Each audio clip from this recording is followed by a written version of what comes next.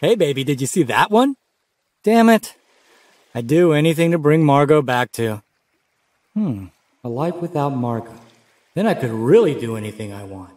I mean, let's face it, I can already do anything I want, but no Margot. What would that look like? No more being bossed around, no more nagging, no more I told yous. The ultimate freedom. I mean, she is the love of my life, but she can be so annoying sometimes. And she has put on a few pounds. I know I can make her skinny again, but she should do that herself. Earn it. Why should I do all the work? Can someone in a very skimpy bikini bring me a beer? Thank you. Wow, you are beautiful. And you can do anything you want to me. Anything? And just how long did it take for you to realize I was gone? I'm sorry. And how many times have you killed me today? Twice. Once to hell, once to the moon. I'll try my best not to do it again. You'll try your best? Brandon, let me tell you something. What am I doing? We've only been dating 2 years. We're not even engaged. Am I really gonna put up with this for the rest of my life when I can do anything I want?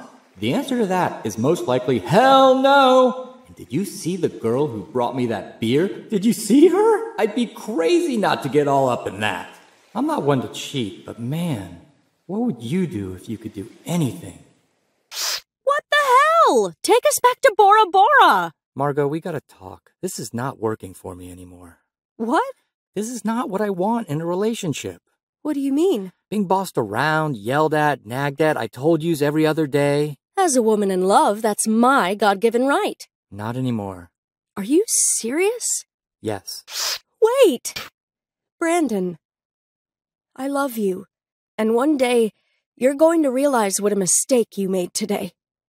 And you'll come back to me. And if I decide to take you back, right after, I'll say those 3 words to you. I told you. And then you'll smile. But until that day comes, I want you to remember this. Ah! Ah! I did the right thing. Got her a beautiful apartment in the West Village. Something she always wanted.